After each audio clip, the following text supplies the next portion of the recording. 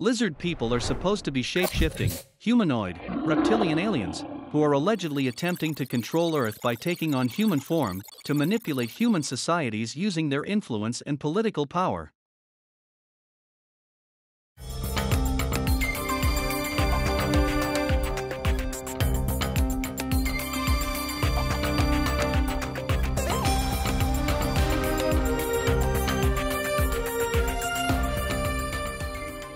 Lizard people are also known as reptoids, reptilian, reptiloids, saurians, or draconians. But who are these lizard people? Some researchers believe that they were shape-shifting extraterrestrials who are here to control humanity.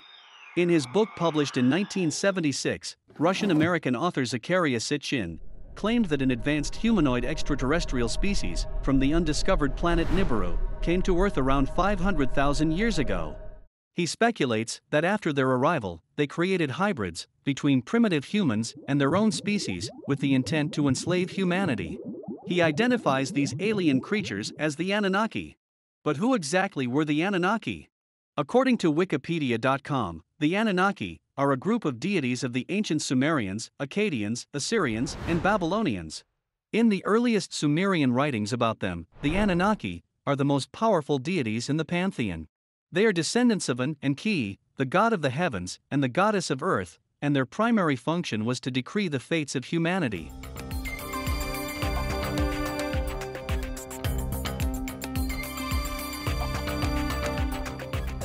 Some of the oldest references of lizard-like humans come from the pre-Sumerian Ubaid period that extended from 6500 through 3800 BC. During the excavation of an archaeological site in Tel al-Ubaid, some unique clay figurines were found. These figurines depict humanoid figures with lizard characteristics.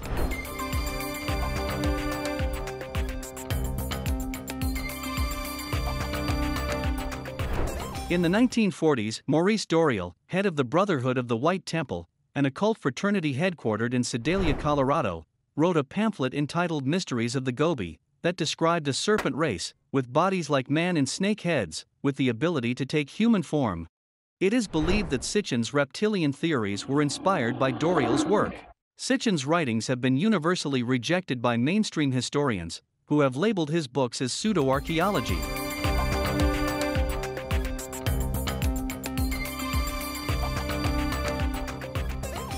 In ancient times, historical facts and mythology often blended together. It's hard to take ancient references in a literal sense. The Ubaid clay figurines could just have represented an abstract concept of a divine or mythological creature, and not something real.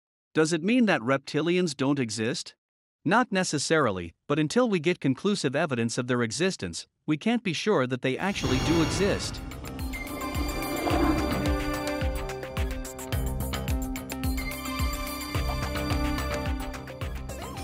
Do you believe reptilians are real? Are they controlling us and shaping society? Drop us a line on the comments section.